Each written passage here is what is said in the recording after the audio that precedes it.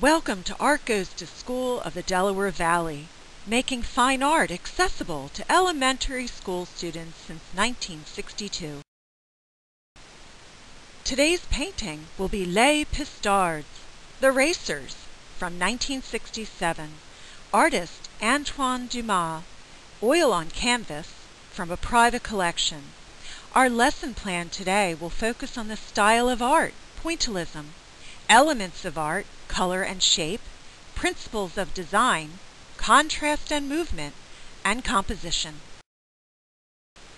Let's meet the artist of Les Pistards, Antoine Dumas. Born in Quebec City, Canada in 1932, he's French-Canadian.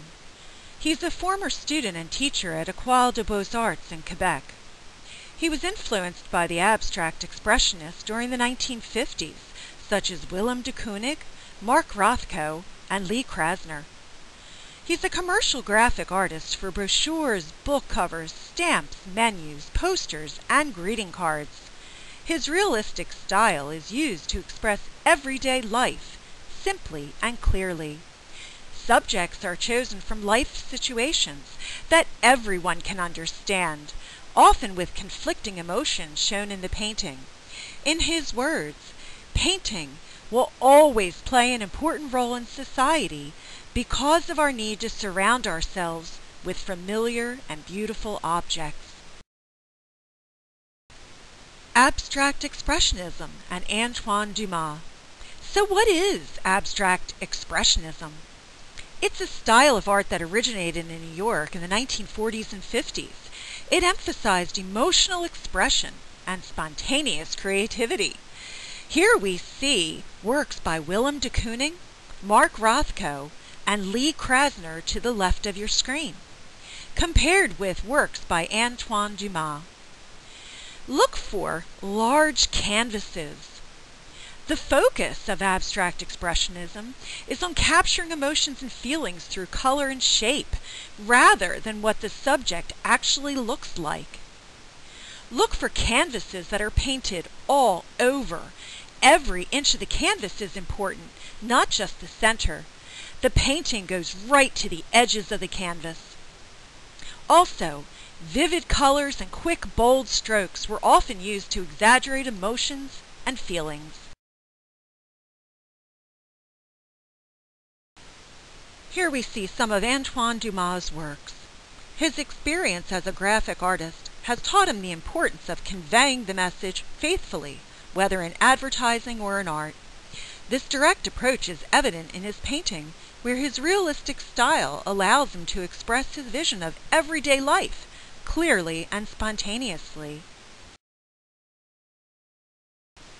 And now let's talk about Les Pistards, The Racers, from 1967, oil on canvas, 24 inches by 30 inches, currently held in a private collection.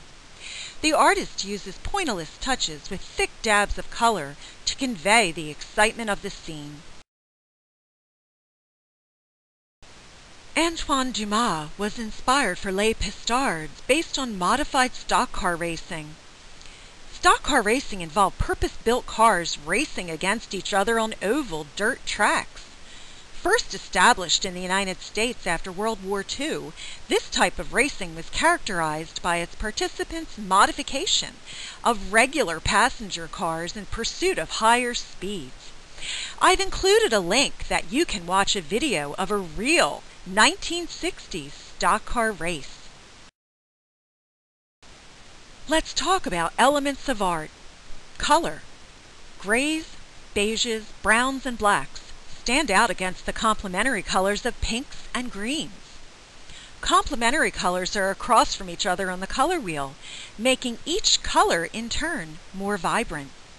Shape. The men's postures are exaggerated to show emotion. The man facing us is sitting down, looking tired but patient. His hands and his feet are too large.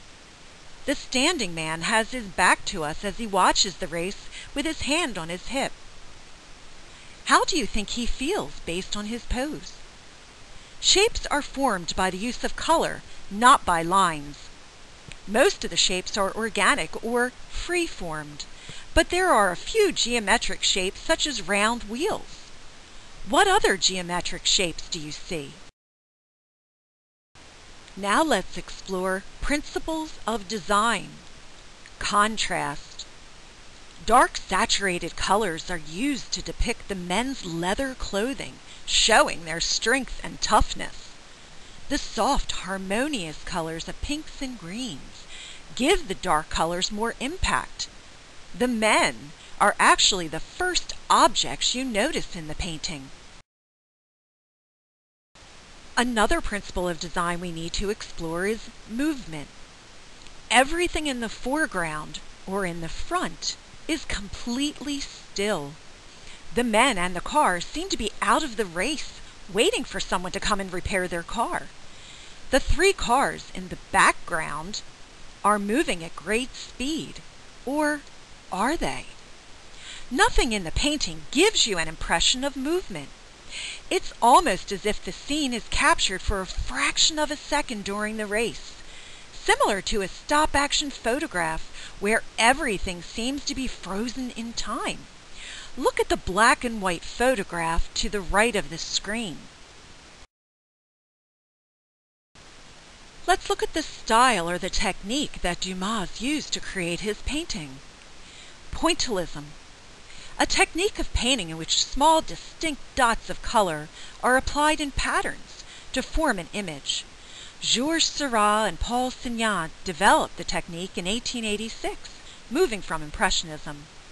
Antoine Dumas used Pointillism to create Les Pistards. Do you see the dots of color? Try this. Compare and contrast the two paintings on the side.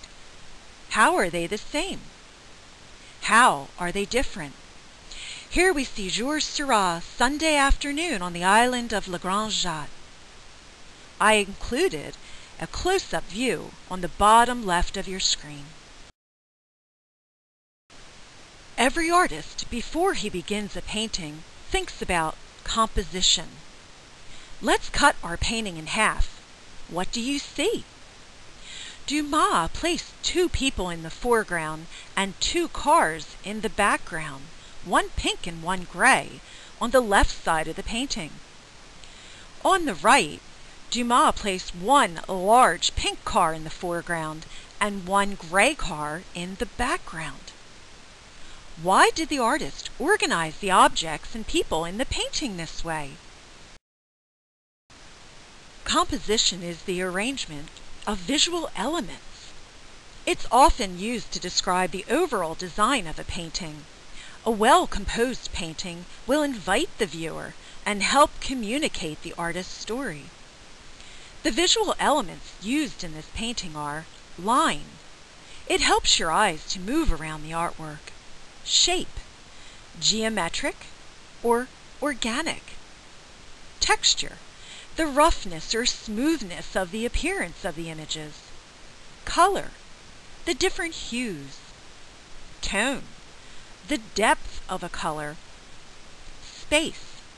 The space taken up by objects, positive, or in between objects, negative. Depth. Distance from the viewer, broken down into foreground, background, and middle ground. So let's think about it. How did the artist use the visual elements in Les Pistards? How would the story of the painting change if you could only see one side of the painting and not the other? So now that you had an opportunity to learn about our painting for today, let's test your knowledge. Please feel free to pause your screen and answer the following questions. I provided the answer key at the bottom of the frame. However, don't cheat. Take a look at the answers to see how many you've scored correctly. The following are a variety of discussion questions and fun activities to help extend your lesson plan.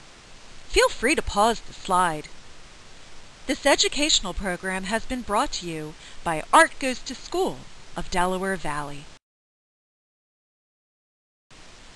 Art Goes to School of Delaware Valley is a nonprofit volunteer organization. Check out our website at www.artgoestoschool.org for more information about our program and how you can become a member today. Thanks! I hope you enjoyed watching.